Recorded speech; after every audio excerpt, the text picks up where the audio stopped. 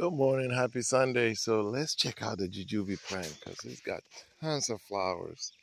And this is the actual fruit in there. If you can see it, I'm trying to get it to focus. The actual fruit is that right there, and it's gonna get bigger. There's one that's a nice size. So the flowers, and this is another fruit tree that fruits twice a year. So I mean, last year was barely any fruits on there. This year is insane. Okay, so there's one that's a little bigger. See that? And as far as the irrigation, you can see it. I did all this myself.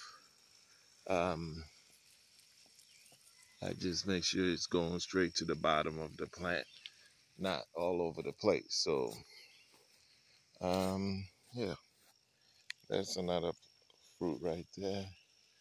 And then this one right here, these trees, fruit trees are self-pollinated, so you don't really need a male and a female. So, but as you can see, there's flowers everywhere, and these flowers smell so good.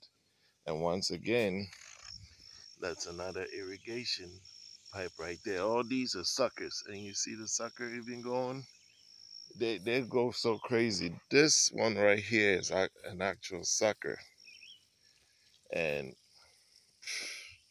last year I put it here. I pulled it from under the tree, one of the trees, and put it here. And it won't stop. You can't stop it. It's just going crazy.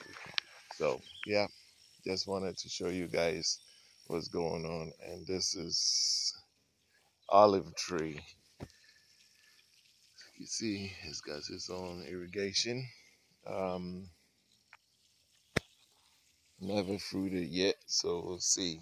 And they all got their own um, turn, so I can adjust the pressure. I think this one's got too much pressure. Every year it switches pressure, so it's got to be regulated. So just wanted to show you guys Jujube. Look how crazy this is. It is probably about 10 feet tall now, but it is insane. So it will come out like that, flower, and then the fruit will come from the inside of the flower. So good. Just check it out. This is the Asian dates. Yep. All right.